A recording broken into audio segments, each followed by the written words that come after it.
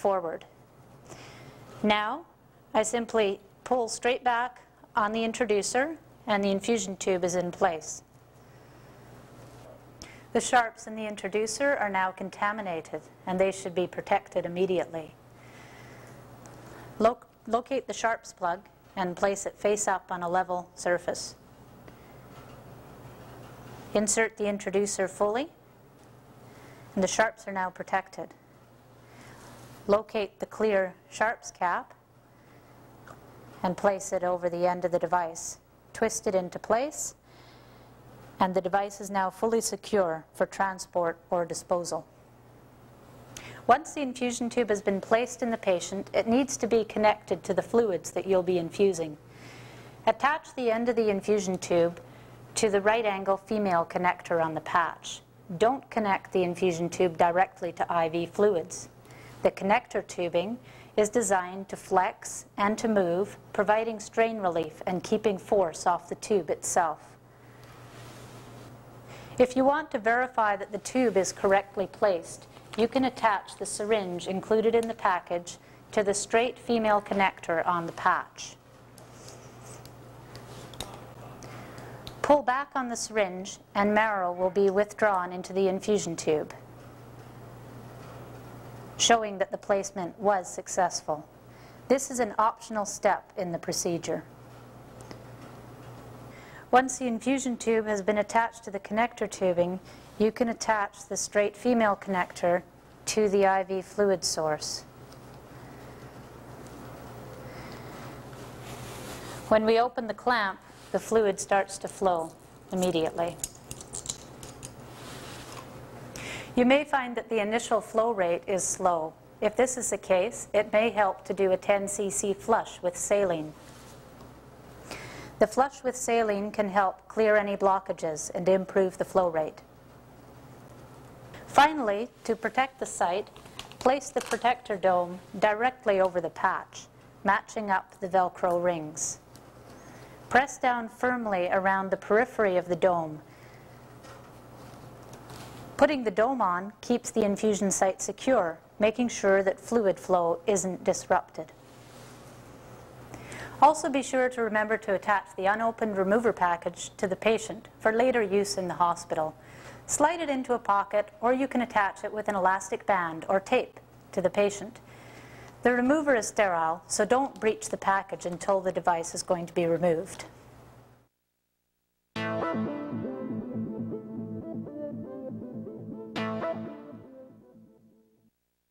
There are a few precautions for use that users of the FAST1 should watch out for.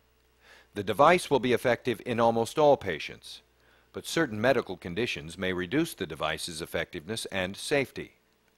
Before applying the device, caregivers should check for the following. Trauma, infection, or burns at the insertion site may interfere with the use of the system. This is because cleaning of the site prior to insertion and proper placement of the patch are essential steps in the safe use of the device.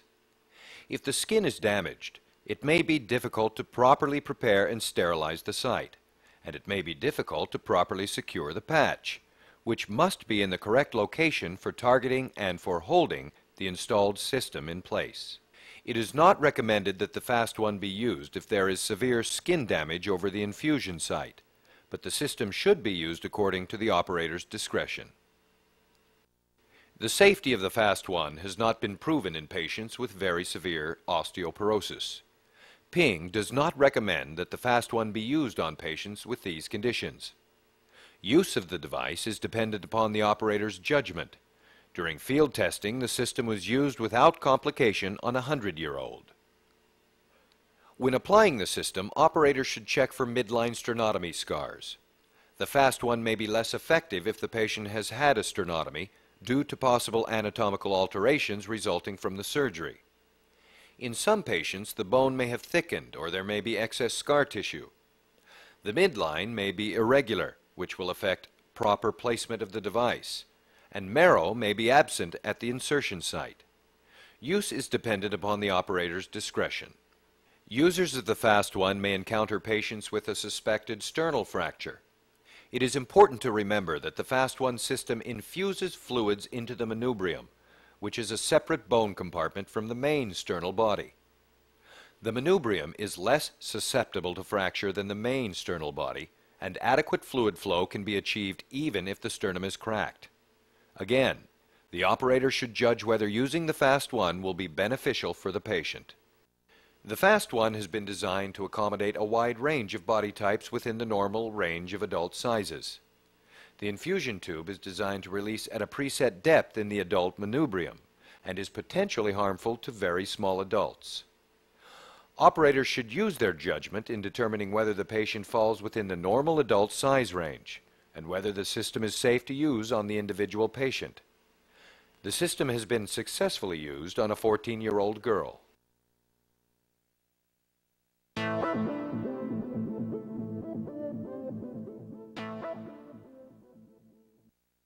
We believe that we've created a safe, effective, and dependable design. The FAST1 is a fairly simple system, but there is a possibility certain problems may arise during use of the device.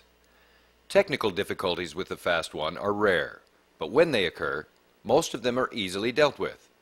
With proper training, you'll be able to identify and correct the most likely problems during application and use of the FAST1 system. With the FAST1, correct placement is critical.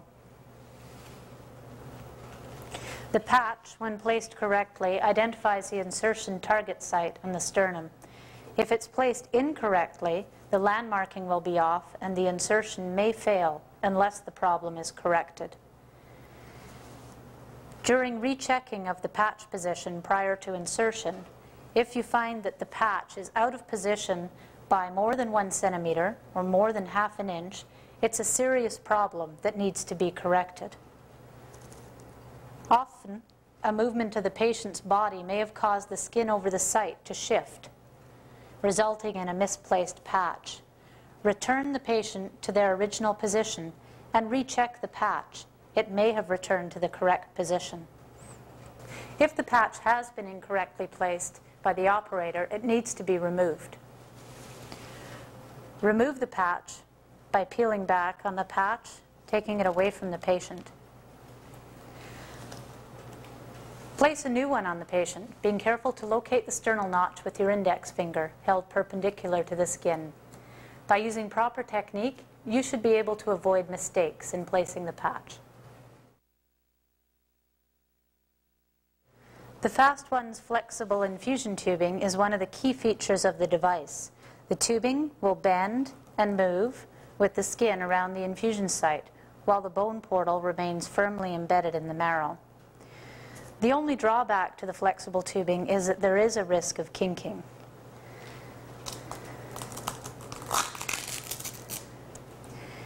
Kinking is usually caused by some form of twisting during application. Be careful not to twist the infusion tube or the connector while you're placing the system.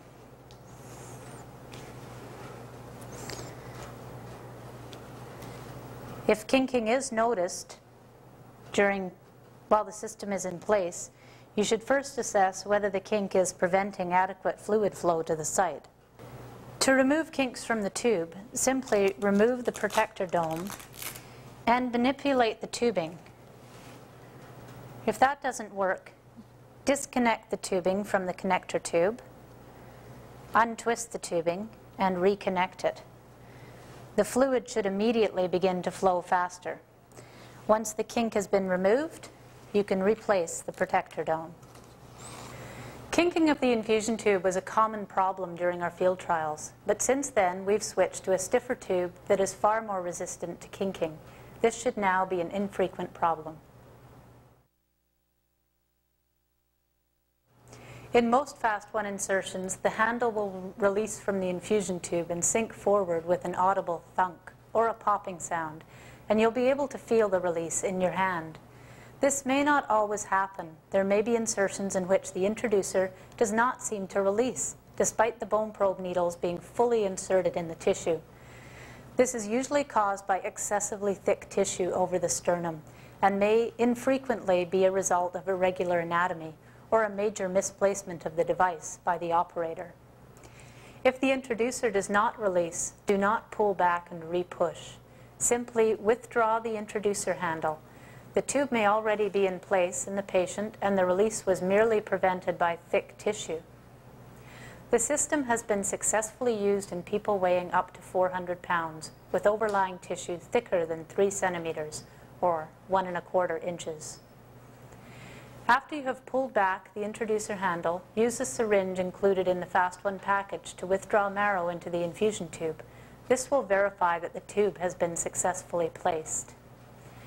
If the insertion was a failure, you should reattempt by checking that the target patch is correctly placed and using a new FAST1 system. If the second attempt fails, you should seek a different method of vascular access. In certain insertions, the introducer may not release, even when you apply an extreme amount of force. You should never push with a force that causes you to shake or lose control, or with an amount of force that poses a risk to yourself or to the patient. The introducer's failure to release is likely caused by technique error or by abnormal bone hardness. To deal with this problem, make sure that the force you apply is perpendicular and in line with the introducer's axis. If you're pushing the handle laterally as well as vertically, the mechanism will be forced sideways and may not release. It's easy to apply force to the vertical axis of the introducer. Simply ensure that your wrist and elbow are in line with the introducer handle. Users of the FAST1 should also be aware that there may be certain individuals whose bones are simply too hard to penetrate without an excessive amount of force. Studies and clinical trials have shown that this will be rare, but you may encounter this at some point. If the bone is too hard to penetrate, you should use a different method of vascular access. This ends the main part of the instructional video. We hope that along with your hands-on practice sessions, this will give you the confidence to use the FAST1 safely and effectively.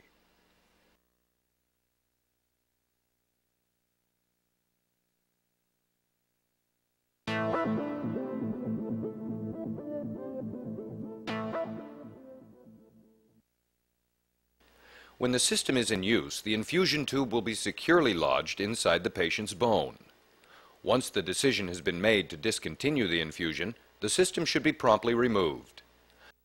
When you open the FAST1 package, you'll find the system is packaged with a sterile remover, specially designed to quickly and easily take the infusion tube out of the patient's body. If the patient is being transported, it's important you remember to attach the unopened remover package to the patient for subsequent removal of the system.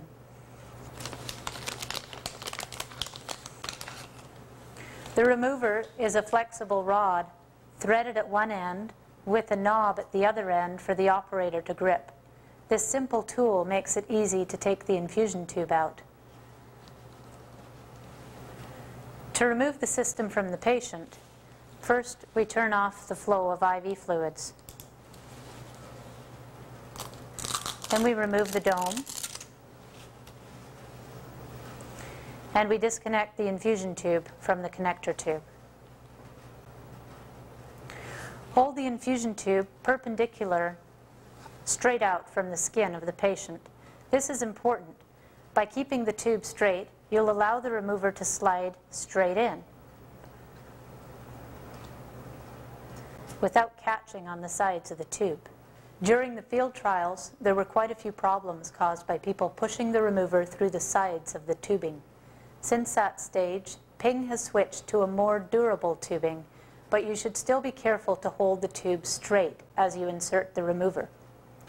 With the tube held straight, the remover will easily slide in. Turn the remover clockwise, threading it into the matching threads on the inside of the bone portal. Turn it 3 or 4 times or until the threads tighten. Next, pull straight back on the remover and the infusion tube will pop out of the patient. Discard the remover and the infusion tube, treating it as a contaminated sharp. Once the tube is out, the patch can then be pulled off. Apply pressure to the small hole left by the infusion tube and treat the wound using aseptic technique. It is possible that you may